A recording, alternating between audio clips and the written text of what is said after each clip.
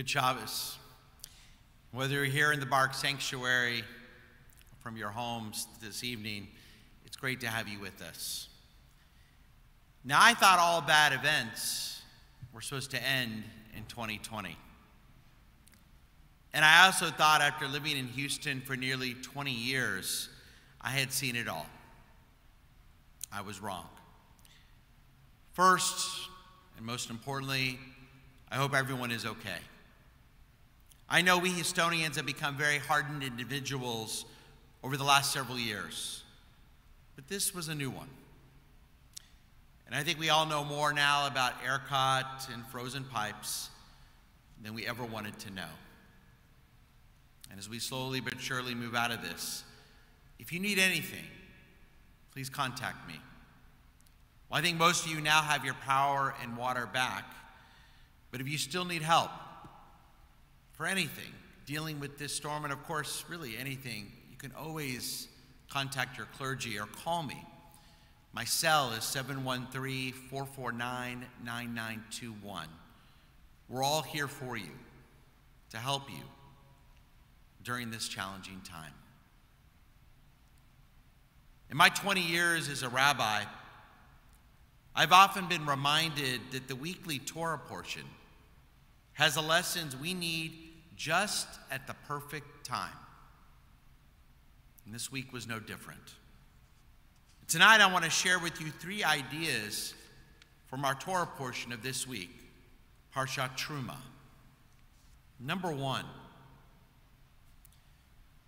this is our first Torah portion to deal with the details of the Mishkan's construction. As our people journeyed from slavery to freedom, the Mishkan was their first place, their first gathering place to worship God. The rabbis note that 3 of the Mishkan's vessels, the altar, the table, and the ark, all contained a zer, a decorative golden rim that resembled a crown. And the rabbis associate each of these crowns with a different religious value. The crown of the altar, where the sacrifices were offered by the priest, symbolized the priesthood, which Aaron took for himself and his descendants. The crown of the table, which connotes abundance and wealth, that symbolized the kingship, which King David took for himself and his descendants. But the crown of the ark, where the tablets given on Sinai were housed, symbolized Torah, which the rabbis say is still sitting and waiting to be acquired, and anyone who wishes may come and take Torah. Torah study, for thousands of years, became the great equalizer, accessible to anyone who wished to pursue it, regardless of their wealth, regardless of their lineage. Any Jew going through school was taught to read so they could study Torah. The Talmudic rabbis, the champions of Torah study, found that this was a way to ensure that all Jews had a place, that all Jews should be given equal opportunity, that everyone should be treated the same. This week, here in Houston, and throughout the great state of Texas, was another reminder we are all really the same. All of us. No matter where we live in this great city, no matter how large our home is, we were all in this together. I'll never forget this past Monday night as I tried to sleep, shivering in the bitter cold with floor blankets on top of me. And I was extremely jealous of half my neighborhood. Earlier in the night, just 2 streets away, right on this street named Verone, on one side of the street, on my side of the street, on the north side, for several blocks to the north, all the homes were pitch black. But just on the other side of that street, south of Verone, for several blocks all the way to Beach Nut, they all had power. At that point, we had gone almost 15 hours with no power. Were there nicer homes on the other side of Verone? Was there someone rich and powerful there? Did someone work for Centerpoint in that neighborhood? What was going on? Why did they have power and we didn't? But then I woke up at 1 in the morning with a pleasant surprise. We had our power back. and a friend of mine who lived south of Verone, they were out of luck. And they were out of power now for the next 15 hours. It was a reminder this week that it really didn't matter where you lived. It didn't matter what you did for a living, what area of town you lived in, how large that home was, or how small your apartment is. When you lose power or water, any place is a very tough one to live in. Cold air, a loss of electricity, frozen or broken pipes. These challenges know no boundaries. Because in the end, we are all the same. And it's not the size of our homes that define us. It's being thankful that we have our basic needs taken care of. When it comes to that, no matter who we are all equal. That brings me to the second lesson that we were reminded of this week from our Torah portion. The ark in that Mishkan had to be overlaid with a cover of pure gold on both the inside and on the outside. As we read this week, from within and without, you shall cover it with gold. The great Talmudic sage Rava interprets this architectural requirement as a description of the proper character of a Torah scholar. He states that any Torah scholar whose inside is not like his outside, it's not a true Torah scholar, but rather a scholar of Torah must uphold the same values in his private life as in his public life.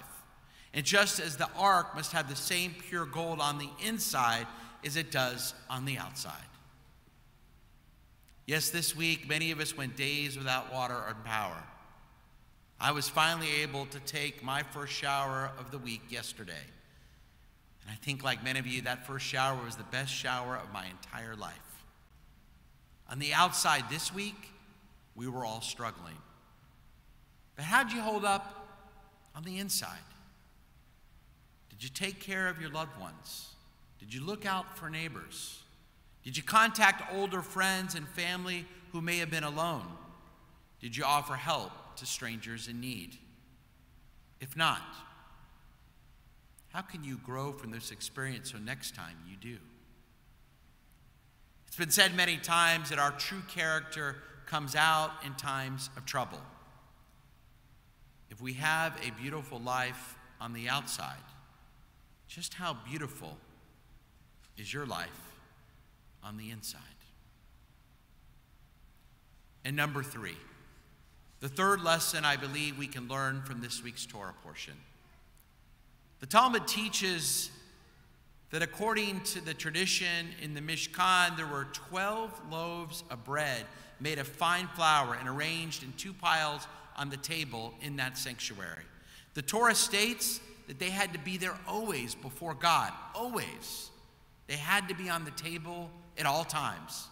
And the rabbis described the elaborate routine whereby one set of priests would remove the previous week's loaves of bread. At the very same instant, another set of priests set down the new bread. The Talmudic rabbis, struck by this obsessive concern with ensuring that the table was not left bare for even an instant. Yes, we are normally blessed to have safe food, safe water, warm shelter every night of our lives. Most of the time, we don't ever have to worry, where will I sleep tonight? Will it be warm? Or in the summer, will it be cool? Will I have dinner tonight? Will I have enough food tomorrow to feed myself and my family? It's not a worry that I think any of us ever think about. Our tables are rarely left bare. Now that we know what it's like not knowing if we will have a warm bed to sleep, not knowing if we'll be able to get safe water to drink, not knowing if we'll be able to find food at the grocery store. Now that we know these things and we've lived it for days, and some are still living that way, can we do more to help those who deal with these same challenges every single day? I'm reminded of the words, the great words of Isaiah that we read on Yom Kippur in the Haftarah. Isaiah reminds us that morning on the most important day of the year, yes, fasting on Yom Kippur is important. But if going without food and water for just one day on Yom Kippur does not make us in the year ahead more generous, more giving, more helpful to those who often go without food and water for days at a time, then fasting on Yom Kippur is actually a complete waste of time. Think about that. The rabbis of old, who were so concerned about rituals, still allow a Haftarah reading on the holiest day of the year that teaches that our fast is worthless if it doesn't change us for the better, if it doesn't make us more compassionate, if it doesn't fill us with care and concern for others in need. Did this week change you? Did this week make you more attuned to the needs of too many Houstonians who go every day of the year, not sure how they will feed their children that night, and unsure if they'll have a safe place to sleep? My friends, it's been a difficult week. We as Houstonians know difficult times. We will overcome this challenge. We'll be stronger for it. Will we be better for it? Will we be better human beings? Will we be better Jews? Yes, we as Houstonians will deal with these same natural disasters again. And I imagine that they will happen more in August and September than in February. But when they happen again, how will we respond? Shabbat Shalom.